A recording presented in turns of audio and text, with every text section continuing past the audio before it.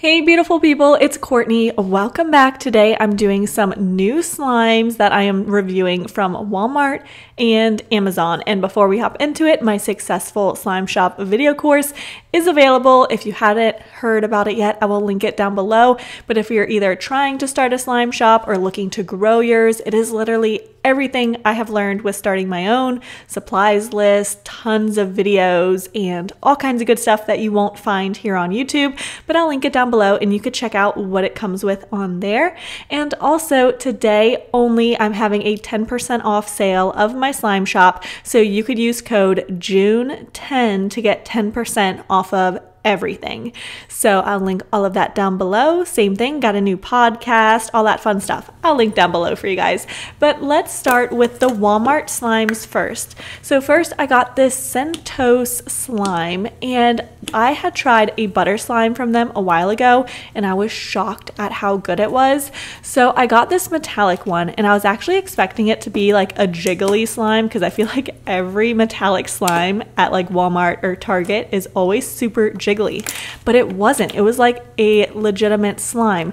Now it was really sticky at first, as you could see, and I decided to try and add some activator in it. Activator doesn't always usually work with the store-bought slimes, but it worked with this one so well, which makes me think that these Centos slimes really are like, there's something different in them. There's something that makes them more like homemade slimes, because this one was great. As you could see, very pokeable, very stretchy. It was scented like butterscotch, it said, and I could only pick up like a little bit of that over the smell of just like a store-bought slime kind of.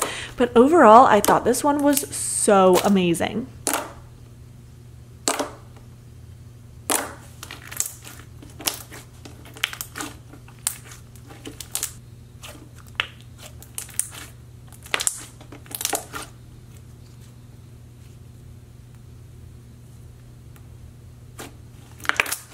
Next up, I have this brand I've never heard of. It's Zero Oosh, and it's a glowing slime.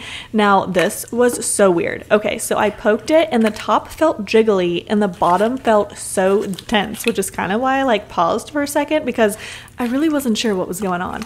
So I took it out, and it was a jiggly slime, but it like stuck on the inside and was so hard to get out.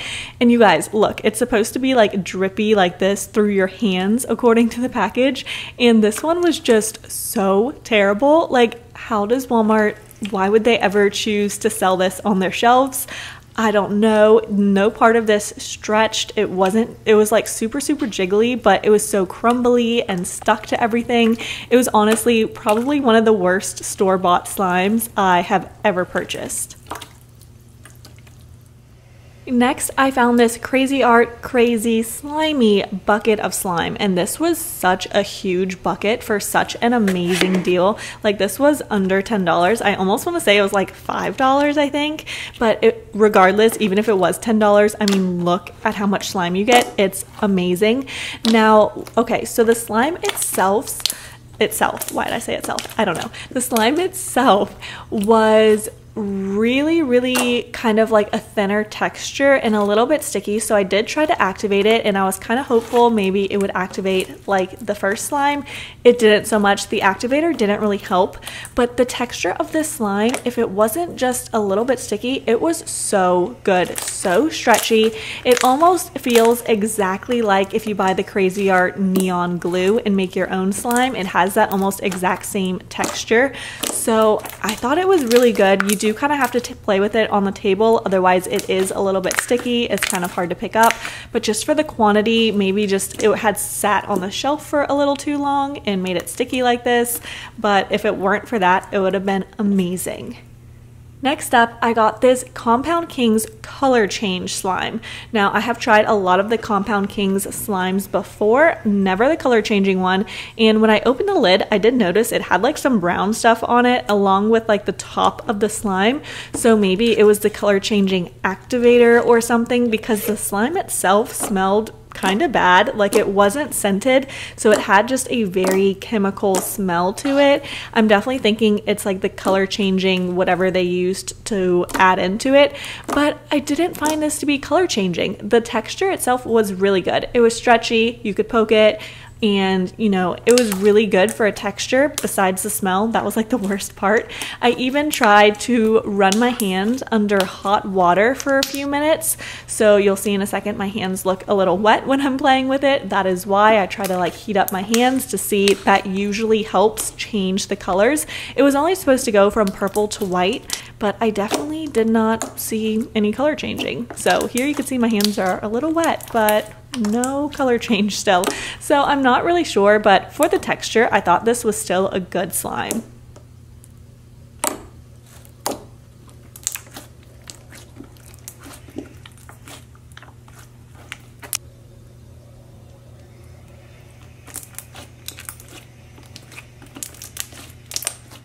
Next up, we're going into the Amazon slimes, and this slime, you guys, why? That's all I have to say is why.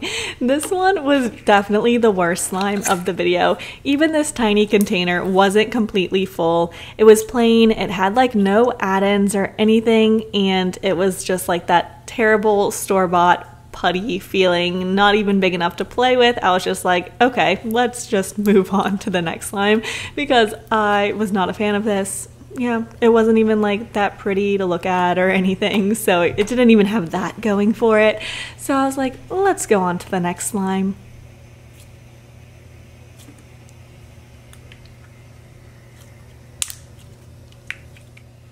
Okay, so if you watched my last Amazon video, I got a trio of these orb slimy slimes, and I got 3 of them for like $10, which I thought was amazing, but I only opened one of them, which I really liked, but I wanted to try the other 2 for today's video. So this one was supposed to be like a strawberry themed one, and the white little things are supposed to be like little fake chocolate chips, even though they don't really look like chocolate chips. They look more like rice or like a grain or something like that.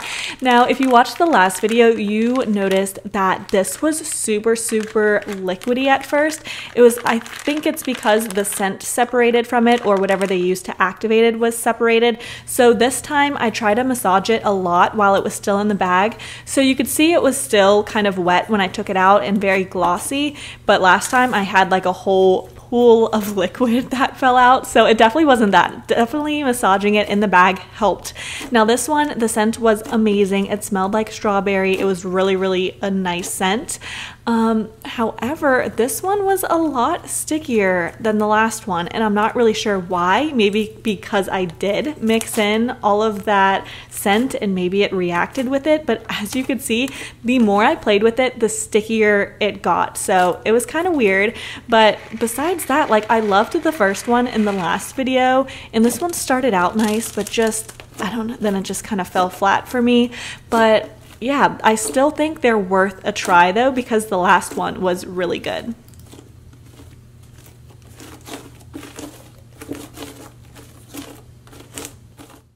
And this was the last slime that came in the trio. This was like a chocolate one. The one in the last video was a mint chocolate one. And so this one is similar to the last one, where it had the little brown fake chocolate chips in it. And you could see right here how liquidy it is. There's like a whole separation of liquid. Even the color on this one kind of separated. So I did still try to mix this together. I didn't do it as much as the strawberry one, because I wanted to see if maybe that would help it not be so sticky if I just left some of the liquid in the bag.